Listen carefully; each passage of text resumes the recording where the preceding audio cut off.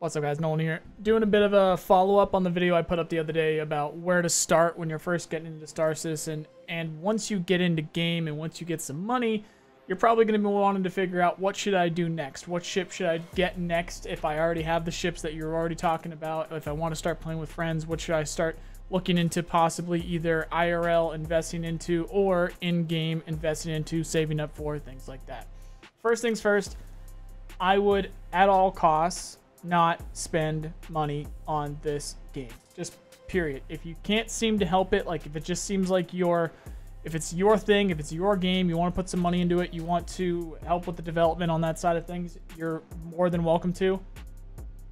Personally, I don't see the point in, or I don't see the value in the ships that you're currently buying because we don't have access to the bigger stuff. So personally, if I was just getting into the game right now, I would have a couple of ships or even a couple of hulls that are lifetime insurance that I can upgrade later into potentially something bigger if I wanted to. Then the stuff that I just kind of think I might like right now, keep meltable, which is pretty much what I'm doing. I have 2 Shrikes, I have a Retaliator and a Sentinel that is meltable, I think. And my Lightning's meltable as well, but I'm not gonna be melting that. As somebody that's been supporting the game for years, most of my fleet is not meltable. I can only upgrade it. So if I'm not trying to spend money, which I'm not trying to spend money right now, it leaves me with very few options. So if you are enjoying the game, if you know you're going to get into it, all of the ships that I talk about here can be bought out of game, especially around Fleet Week and definitely especially around IAE later this year. Most of them can be purchased in game. I'll point out which is which as I go along. First things first, if you started with an Aurora or however you started off with, that's fine, but I figured I might as well mention it. The Cutter, I think, is starting to take the trophy for best starter ship in my mind right now because of the flexibility of it. And after thinking about it some more, what is really your goal when you first get into the game? Because for me, especially if you're playing solo, it's to make money. You're going to want to make money so that you can upgrade your ship or buy a new one. I think the Cutter puts you in the most efficient slot for that at that price point. So depending on whatever sales might be going on, which while we're on the subject, I might as well check right now. Yeah, we got the Cutter for 51, and this is in terms of a game package because you got to make sure you get the game package so you can actually play. I would say if you've got the extra $6 plus tax, you go for the Cutter. However, if you have friends in game already, like I mentioned in the first video, just get something that can get you in game. Just do the $45, you'll be all good. Hopefully that made sense. Now,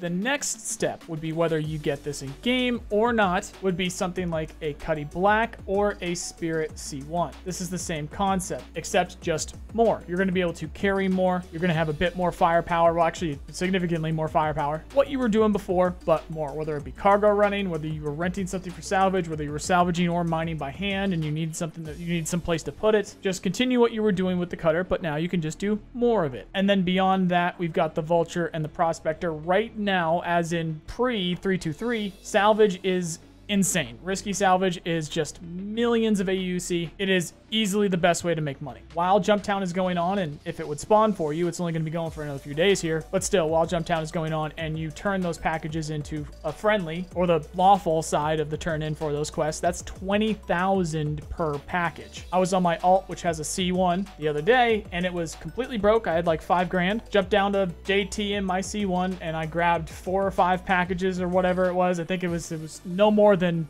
you know, several, and I was rolling in it. I had plenty of money to do whatever I really wanted to from that point in terms of renting, in terms of gear. If you are solo and you get lucky, JT is a bit insane, but for everybody else, it's risky salvage. At least before 323, it is risky salvage. Now, post 323, we're going to have to see how they balance it. We know they're going to be balancing the salvage missions. They're still obviously going to be available. There's going to be profit to be made, but we'll see what exactly that looks like. So there is some potential for it to be taken over by mining or cargo running or something else. So if you go through this system where you start with the Cutter, you get a Cuddy Black or a C1, and then you get a Vulture, at least you know there's something you're going to be able to do with salvage, but maybe salvage still ends up being very profitable. And then with that, you can end up buying a Prospector, and you can go that route if you want to. Then from there, you can start working on your military ships. However, something to think about too is that if you are solo, that's how that should work. But if you have friends to join, you might want to go straight into the combat side of things, because if you don't know how to fight, you're not really going to know how to survive, especially with Pyro coming up and just with, you know, the way the game works, I would suggest that you get good at fighting, or at least as good as you possibly can at fighting, so that you can at least understand how to survive. So that's where we start bringing up, in terms of my opinion here, the best ships in the game for combat. Now, it is in a very rough spot right now for multi-crew ships. Some of you guys might be thinking maybe this is the year that you do want to upgrade to possibly a Hammerhead or an A2, or maybe you're just money bags, you just want to go straight to it, or maybe you and a bunch of your friends want to get together and get one of these ships, or pool in to get one of these ships for the group. I will tell you right now, after some significant testing, both the A2 and the Hammerhead are in a very rough spot before 323, because there's a lot of single seat fighters that outrange it. Post 323, there's some significant turret issues about the speed at which those turrets turn, the cone of fire for those turrets not being able to hit smaller targets, and there's still, again, the range at which you can hit those targets, even though they will be improving those size cannon, the range at which you can hit targets with the size cannons and the repeaters and whatnot that you can put on these. It is a very sketchy future for turrets in general for 323 until they end up fixing that stuff. Generally speaking, the TLDR there, though, that we've found is it's much more efficient to have somebody in another fighter than it would be to have somebody in a turret of these larger ships. So I'll leave that one up to you, but that one's kind of out of the picture for me, at least. Hopefully they can end up fixing the turrets by IAE at the end of the year, and then maybe I'll start pushing that way. And for me personally, I've got a bunch of these ships already. The Org's got a bunch of these ships. I'm not too worried about it. Right now, in terms of what you guys are looking at, what you guys might want to upgrade to, personally, I would stay away from the Hammerheads. I'd stay away from the A2s. We'll see if the Perseus ends up popping into the game. The Polaris should be this year. It really shouldn't be what you're thinking about right now. It should just be learning how to play the game and what ships will allow you to learn how to play the game. On the combat side of things, this is what we're looking at, in my opinion. The Lightning sticks out above all the rest. So if you're looking to put some money down and you still have a golden ticket, assuming that still works, I still have a golden ticket in my inventory. Assuming that during Fleet Week, assuming during IAE, assuming at some other point they're going to start being able to get the Lightning back to people, or allow people to get the Lightning again. If you are in a position to purchase a Lightning, because you can only purchase it out of game, it's around $300, do it. That sticks out above all the rest. Now, it's not lost on me that that is a lot of money. So what are your alternatives? That's what we're going to be talking about right now. The next alternative is the Hornet Mark II. It's much more maneuverable than the Lightning. Depending on the pilot, Hornet Mark IIs can beat Lightning. However, that's also something that you have to purchase outside of the game. And that's going to be the $150 plus mark, depending on which one you get. Next step would be the Mark I Hornets. In particular, the Hornet Ghost sticks out above all the rest because you can get approximately, if not the exact same weapon loadout as the other Hornets, and the stealthiness of the Ghost is significant. We have a lot of people that are turning over to Ghosts right now. However, they are not doing them outside of game. They are only purchasing them inside of the game because you can get them pretty cheap compared to everything else. And you don't actually have to spend IRL money on it. You can buy it in game. So if you want, in my opinion, the best single seat fighter and you're able to drop $300, it's a no-brainer. You need to get the Lightning. If you're able to drop a couple $100, you should be doing the Mark II, and you should be doing the questing game in order to get the F7A Mark II. And if you don't want to spend any IRL money or less IRL money, up to you, Hornet Ghost. That's the play. I'm not saying any of the other single seat fighters are trash. I'm not saying they can't win a fight. I'm not saying that it's a bad thing to like them. It's completely up to you guys. I'm just saying, in my opinion, and based off the testing that we've had over the last several weeks, actually months, in the current state of the game, and for what we see coming up in 323 for master modes, this is my opinion. Now, honorable mention there for master modes is the Buccaneer. I personally, as this is a video about my opinion on these things, don't like the view out of the Buccaneer. However, interceptors, as the Buccaneer is set up to be, or designated to be an interceptor, are very, very good in master modes right now, because when you switch them to nav mode, they can fly away much quicker than all of the other ships, giving you the ability to disengage much faster than any other ships, get your shields back, come back, potentially, if you're a very good pilot, before your opponent gets their shields back, and then allows you to win fights. Buccaneers are absolutely at the top of the food chain right now for master modes, but that could change. And it likely will. We'll see what it ends up changing to. But again, honorable mention there, Buccaneers are doing very well in master modes in the current stage of testing. On the good side of that, you can buy those in game too, so I'm not too worried about them. If they end up staying at the top of the food chain, I'll buy one in game. Next up, we have the Ares series, which me in particular, I've been going for the Ion. Now, insert the Jeremy Clarkson meme here where this is great, but I like this. It's the exact opposite for me. The Ion is great. I like the Inferno, but I don't own the Inferno because it's just $250, one hull there. I just buy the Ion because the Ion is very good between the missile loadout, the status of with it being a heavy fighter, it can take a beating, and that size 7 laser cannon that you're not going to run out of ammunition for is quite useful. I like the Inferno, so I'm going to own Infernos for sure. It just sucks that you run out of ammunition. That's the only thing. In general, though, again, like I was mentioning, that size 7 cannon, that when you do land your shots, it really packs a punch.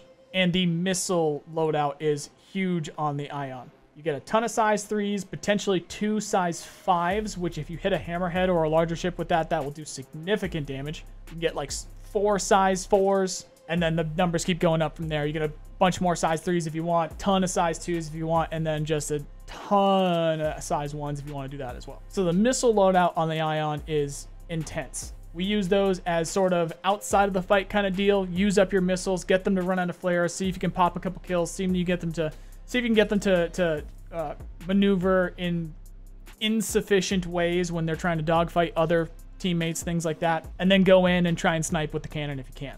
It's an all-around solid support fighting ship right now. Then we're going to do an honorable mention with the Talon Shrike. It is very stealthy, and the weapons that it has is very small. They only have 2 size 2s, I believe, but you get 24 size 3 missiles in that package, in that small stealthy package. So it's quite nice to have as, again, a support ship, especially where it's stealthy, unless, you see the missiles coming at you. It's actually quite difficult to find the Shrike. So honorable mention there as a support ship with the missile spam on that side of things. Also something that you can purchase in game right now. Now that handles the single-seater side of things.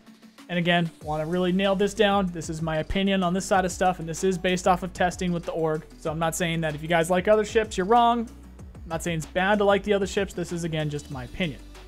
Now, when it comes to 2-seaters, kind of different setup here. We got the Scorpius and the Hurricane.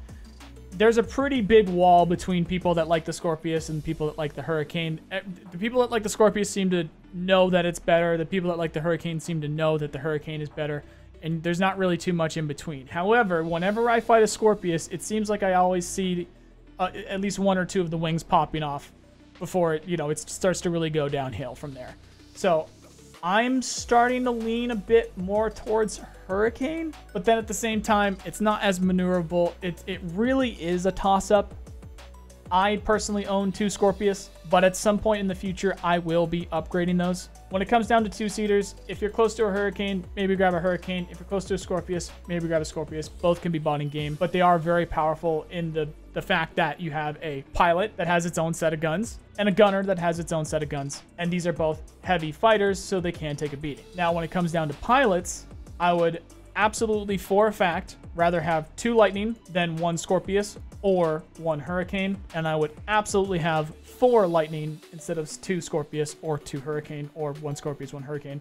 That's just how it comes out to. The argument that can be made is, would you rather have 2 Ghost or 2 Hornet Mark IIs than 1 Scorpion or 1 Hurricane? That argument can be had depending on the pilots. It's going to come down to the pilots. It's going to come down to the gunner landing shots, stuff like that. But if you have 2 Lightning, I'd rather have 2 Lightning than 1 Hurricane or 1 Scorpius. That's what it comes down to, in my opinion. And that's an absolute fact for the Sentinel as well. But the Sentinel needs to be part of this conversation because of the EMPs. The EMPs are very powerful in 3-2-3. I mean, they're very powerful right now, and they're going to be even more powerful in 3-2-3. When it comes to light fighters, 1 EMP will knock its shields out. A 2nd EMP will shut that ship down. And apparently, this seems like this might change as well. It seems like really powerful. That is planned to be the case for 3-2-3, or at some point in the future. 1 EMP to shut down shields, 1 EMP to shut the ship down for heavy fighters. So we'll have to see the extent of that. We've done minimal testing on our end because we've ran into some bad servers when we've tried to test it because of Jumptown going on and also the Xeno threat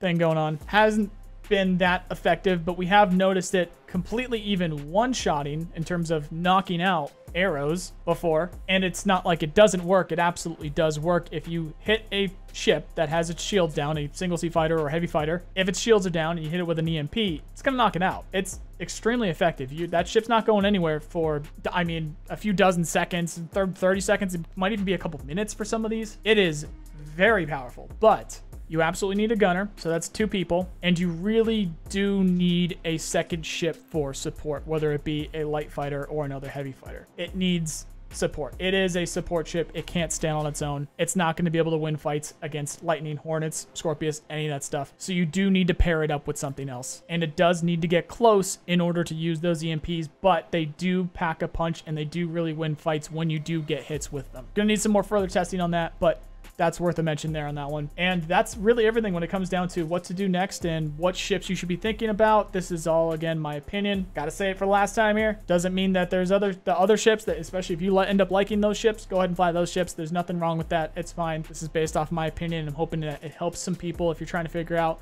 around Fleet Week this coming month, or sail into the future, or what you should be buying in game. Hopefully this helps out. Let me know if you guys have any questions. Otherwise, you know the drill. Follow me on Twitter for the latest stuff. If you're interested in joining the org, check that out right here. Subscribe for more. Thank you very much for watching, and I hope you have a nice day in the verse. See you guys.